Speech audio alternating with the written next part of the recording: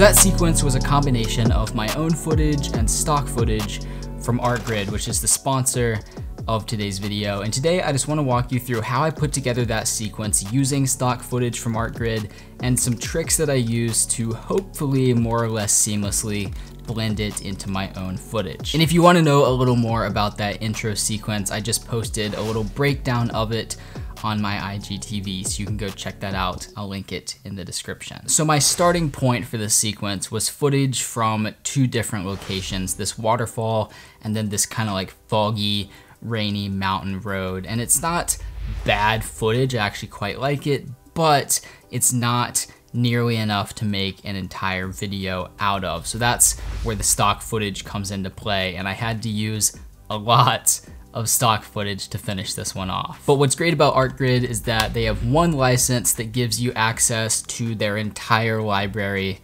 of footage. So I was able to pull an unlimited amount of stock footage to put into this project. You're not paying like for an individual clip or paying for like, maybe 10 or 20 clips per month. One license, unlimited access to everything. Now there are 3 different tiers of that license depending on the quality of footage that you want to download. It starts out at just $25 a month where you get access to that full catalog of HD footage.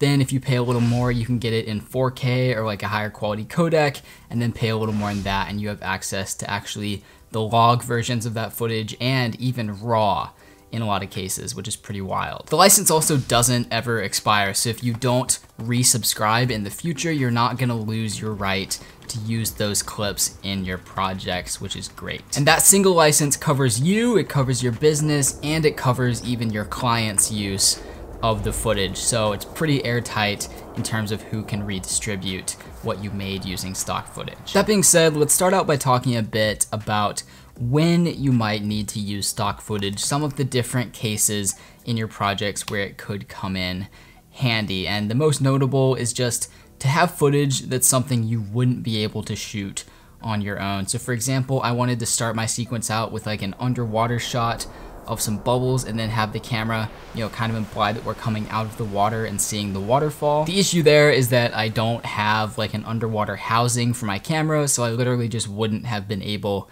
to shoot that shot on my own. So I just went on ArtGrid and found this clip, which fit in perfectly. I think collectively we're finding ourselves in this position way more frequently this year, just with there being so many more restrictions on where you can go to shoot, where you can travel to film a project. So you're finding yourself in that situation pretty frequently where you need a shot for a video, but can't go and get it yourself. And that's where stock footage can be extremely useful. But even when you do go out and shoot the entire project on location, you might run out of time to shoot the last few clips or just forget entirely, or maybe you're halfway through editing the project and you have a really great idea, but you didn't get the footage that you would have needed for it on location. When I started editing that intro sequence, I thought it would be cool to have a sequence showing people hiking to the waterfall, but that's not something that I thought to film while I was on location. So I went on ArtGrid, searched up some hiking clips, and then started narrowing down the search. I wanted to find kind of tighter close-up shots with a bit of handheld camera motion so you wouldn't have too much context of the location and see that it's not the same one where I shot my footage. So for example, with this clip that I found of someone kind of hiking through a grassy area, if we look at a wide version of that same sequence, we can tell it's very much not the same context that I want it to be seen in. On ArtGrid, you're able to search for clips based not only on, the keywords that you type in and those broader categories of footage, but also based on the type of shot, right? So you can narrow it down based on camera motion, like the time of day or location, the framing. So I was able to find close-up shots shot outside with handheld camera motion to help find something that's a bit closer to my own footage. You can also narrow your search down based on the people seen in the footage. So I was able to find a drone shot of a waterfall with one person in the clip. And finally, you can just add additional keywords to the search. So when I needed footage of a car driving on a road in the mountains in the fog, I was able to look up car, fog, and mountains all together and find the exact footage I was looking for. So when you're looking for footage that's gonna blend really seamlessly into your own project, it's really important, since you're sifting through so much footage here, to really use those tags, use those keywords, and narrow it down as much as you possibly can. I think that's the most common case where you would need to use stock footage, but you can also use it to transition between two sequences. So I had that waterfall sequence, and then I had the rainy, foggy mountain road sequence, and I wanted a few kind of time lapses of storms rolling in to transition between them. So basically I just looked up keywords like mountains, storm, fog, and then sorted by speed to find time-lapse footage. To push that stormy, moody vibe even harder, I used these lightning clips as overlays over a lot of my footage, and this is probably the most common way that I use stock footage, is to overlay it over my own footage. Stock footage libraries like ArtGrid are a perfect place to find these very simple, like almost just backgrounds or textures that you can overlay over your footage to give it a very interesting effect. So I just downloaded this clip of some lightning, slapped it over a bunch of clips in that sequence, set it to an add blend mode, and turned it completely blue. And the effect adds a lot to that moody, stormy vibe. No matter what reason you're using stock footage in your project for, it's so important that you take some time to really blend it into your own footage. Make it look like it was shot at the same time, make it look like it's a part of that sequence, because let's face it, stock footage can stick out like a sore thumb if you don't take the time to blend it in with your own footage. ArtGrid has a bunch of nifty tools and features to help you out with that, and I have plenty of tricks up my own sleeve to show you. So let's talk about a few techniques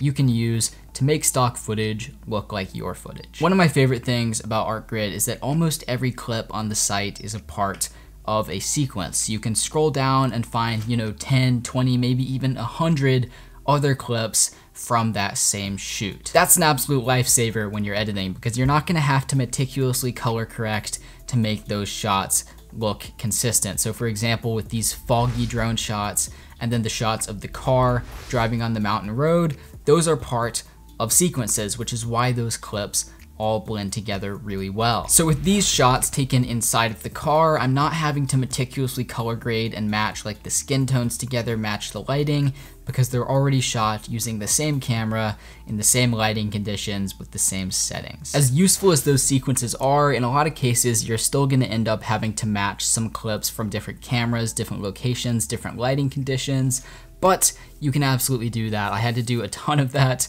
throughout the sequence that I made for this video, and I wanna show you some of the grading techniques that I used. So as I mentioned before, on ArtGrid, you have a lot of opportunities to download like log or even raw footage for most of the clips on the site, which is great because you get that super flat footage absolutely untouched, and you have a lot of flexibility and control over the colors and the light. I started out by color correcting all of the footage using the exact same process, which helps to get it to a relatively similar starting point across the board. And this is basically the key to making all of these shots look consistent. It's not the grading, but the color correction that comes before it. Because we're pulling footage from different cameras and different locations, you're gonna have different exposures, different white balance throughout all those clips. If you can start out by just having a consistent black point, consistent white point, consistent exposure and white balance throughout all those clips, you're already miles closer to having them look consistent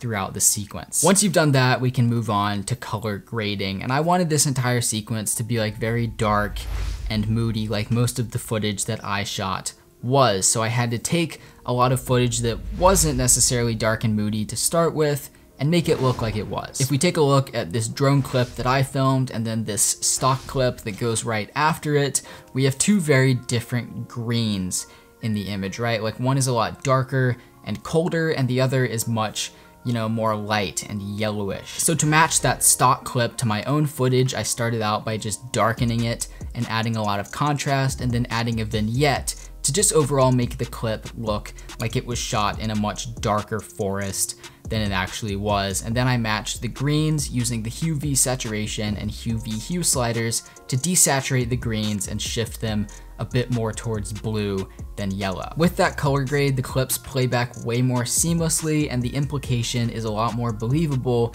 that they were shot in the same area. I also needed to make this shot of a road look like it was shot in the same stormy conditions that the rest of the sequence are, even though it seems to be shot pretty much just during the middle of a cloudy day. So I used some pretty similar techniques to the last clip and basically just darkened the absolute hell out of the shot and then desaturated a lot of the colors, particularly the blues in the sky and reflected in the pavement. Later on in like the foggy road sequence, we have this clip, and the problem with it is that the fog outside the window is way brighter than like the very dark, moody fog in the other clips. So for this one, I basically just masked out the top half of the frame and then brought the highlights way down in terms of exposure to make it look similar to the other clips. That simple. Color correction and grading are definitely the most important parts of this process, but you can also just add similar animations and effects to stock footage that you would to your own footage. So for example, throughout that intro sequence, I used a lot of digital kind of zooms in. So a lot of clips I've digitally scaled in to create like a fake kind of push in on the subject. That's something I add to a lot of my own clips, so I added it to the stock footage as well, and having that consistent motion throughout the shots helps out quite a bit to making them look very uniform and very much like they're part of the same sequence. So those are a few techniques you can use to blend that stock footage into your own project. And overall, I think the way ArtGrid is approaching stock footage just makes it way easier to do something like this, right? To extensively use stock footage throughout a sequence and to really blend it into your own project very seamlessly. Just offering, you know, log and raw footage, having those sequences that most of the clips are a part of makes it way easier to make it look good. I absolutely recommend it, and if you want to check it out for yourself, I'll put an affiliate link in the description below. And if you sign up through that link, you'll actually get an additional 2 months on your subscription. Once again, if you want to see a bit more of a breakdown of the intro sequence to this video, that's on my IGTV, which I'll link in the description as well, where you can follow me. I also post, you know, all of my photography on Instagram and also just Instagram stories of what I'm out shooting and a bit of BTS behind my videos. All that being said, I hope you enjoyed this video, learned something new from it, and if you did, do feel free to share your support by leaving a like on the video, sharing it with your friends, or even subscribing to my channel. I upload new videos just like this every single week. But that's all for now. Keep creating, and I'll see you in the next one.